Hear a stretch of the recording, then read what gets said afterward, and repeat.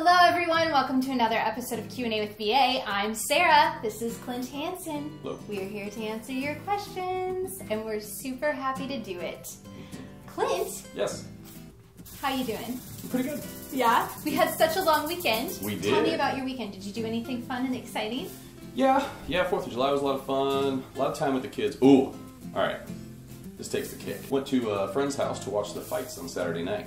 So I go to a gas station. When I come out, I'm looking behind the car, and it looks like there's like a hose split or something, right? I'm like, oh man, what happened? So I get up closer.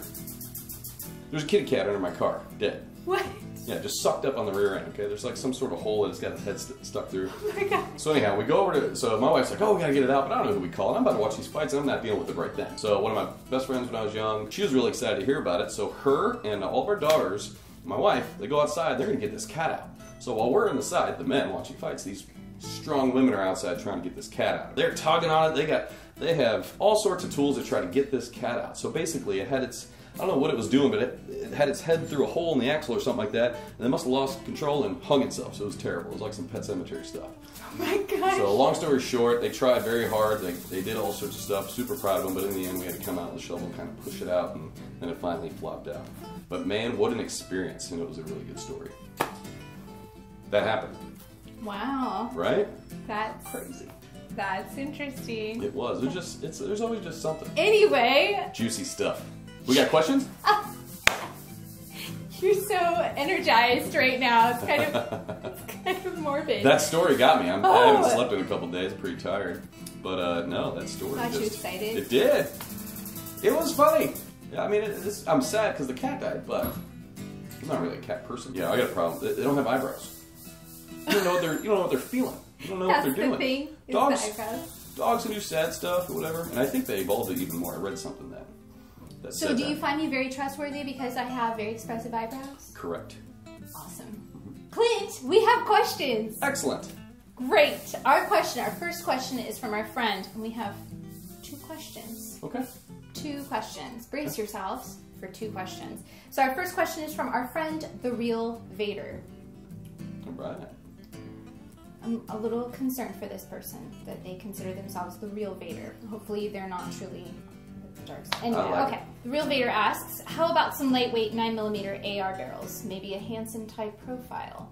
They're pretty lightweight already. So if you think about the shorter versions, you know, they're a little stocky, I guess, but for what they are, they're pretty lightweight. You got to remember that 9mm, that bore is pretty thick, so there's not a whole lot of material around it. So take that into consideration. The 11-inch, we kind of mirrored a 10.5-inch barrel on that because a lot of people, when they build that, they want it to practice with 9mm because it's a little more affordable. So we kind of mirrored the government 10.5-inch profile on that, but it's 11 inches, remember, because the extension is back. So, and then moving on to this, like a 16-inch or something. Well, that one's kind of a straight profile, and it's pretty lightweight already. The reason I'm describing all that for you is 9mm are blowback system. So in order to make a barrel of Hanson, we're kind of looking at it from a harmonic standpoint, and that barrel needing to, you know, have a specific gas block journal seat, and then the profile itself working with a DI, or direct impingement setup, okay? The other thing is you get a 11-degree target crown, nickel-borne barrel extension, and a pin low profile gas block in every Hanson. So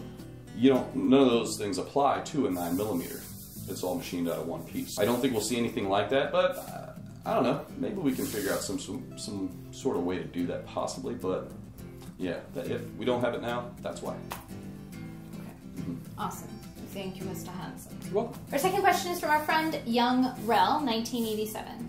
Okay. Young Rel asks, love Q&A with BA. Oh, keep up the great work. I'm currently building a AR pistol in 300 blackout around a BA premium 8.3 barrel, which got me thinking, why not build a 16-inch rig too?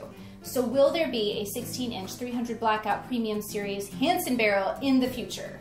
416R stainless steel 1 in 7 twist 5R, maybe 1 in 8 twist for lighter pills.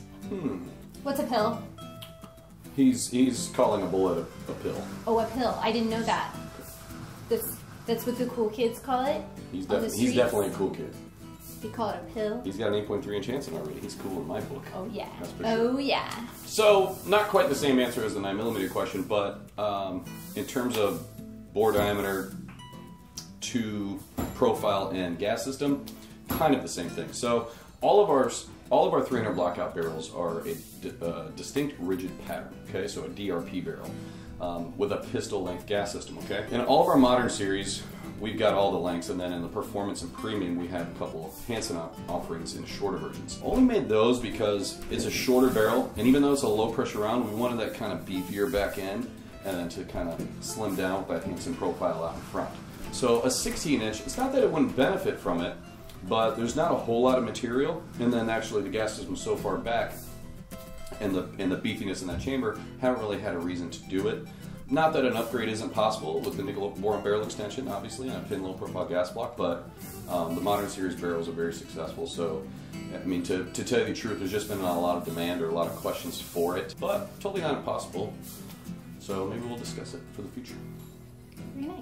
Yeah, it's a possibility. Thank you so much, Mr. Hanson. You're welcome. You did a great job answering those questions. Thank you. Thank you so much to our friends for sending those questions. You guys did a great job. Guys, if you like this video, you should definitely give us a big thumbs up. Make sure to subscribe to our channel and click the little bell icon so you get a notification every time we post a new video. We have new Q&A videos up every Thursday. What? Yeah, it's true. And if you want to see Clint Hanson or Jason Demo answer one of your questions, you should definitely comment below. We sure can't wait to see what you guys send us.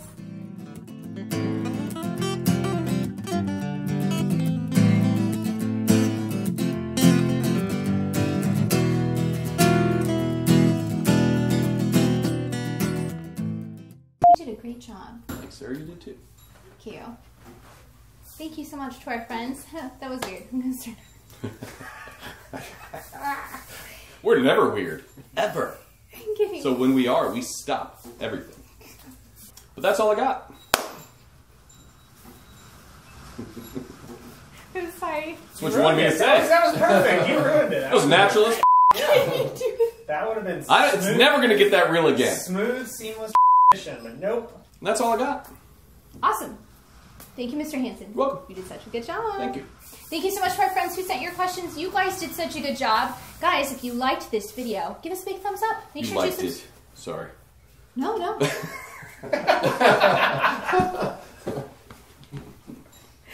Clint Hanson. Liked it. Liked it. It's so intimidating. You're going to scare our viewers away. All right, keep going. I don't have to clap, right? Oh.